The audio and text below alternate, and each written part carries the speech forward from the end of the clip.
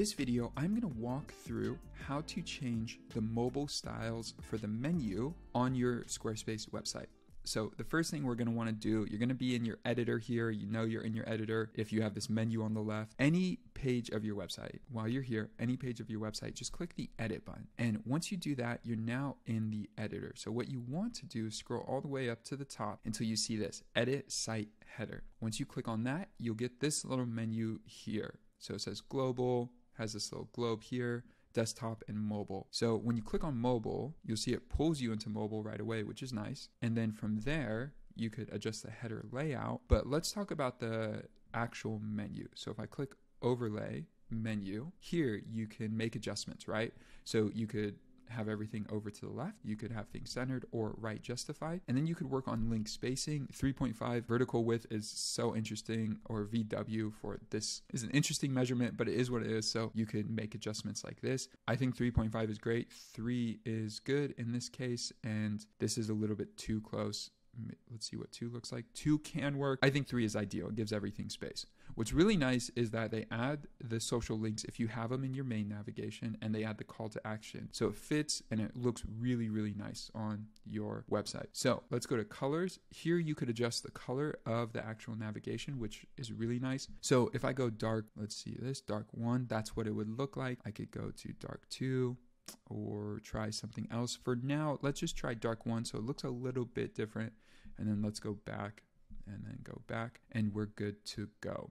What's really nice about that is all the styling for mobile, so you can make all those adjustments on mobile. If you go to desktop, you'll see here that it did not adjust any of the styling here, so you could keep all your styling, spacing, everything for desktop in its own way. And the reason that's important, if I go back to global, you'll see here, if I click on color, you'll see this has its own color setting, which technically is for desktop, but you'll see here I have it set to transparent. So if I take this, turn this off, and then I choose bright 2, well, I could have bright 2 for desktop, and then if I go to mobile, I can keep for the colors dark 1. So you could have a separate look and feel for the color on desktop and mobile, which is a really nice feature.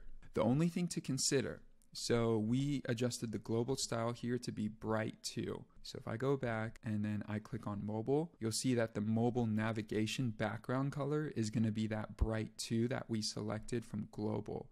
So keep that in mind. That's how those two work together. So I'm going to go back to color because I like the transparent on this demo website. I'm going to keep it like that. And then when I go to mobile, it's going to keep transparent as well. And finally, I didn't talk about it yet, but the menu icon here, you could adjust it to be any of these icons that are built into Squarespace and go from there. My recommendation for 80-90% of websites is going to be the hamburger menu. It is the clearest, easiest, and most people know what it is when they see it. The 2 lines is nice if you're a designer, portfolio, or showing off your work, or more of a creative person.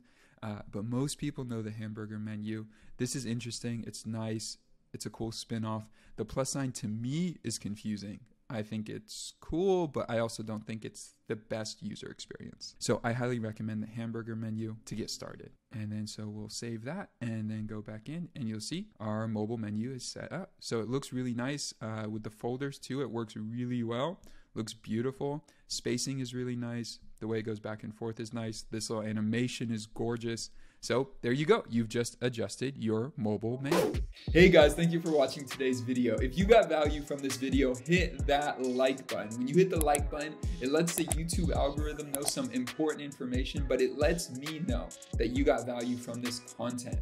If you have any questions, drop them down below in the comments. And with that, if you got value from this video and if you're looking for more content just like this, I publish a new video every single week, if not multiple videos every week.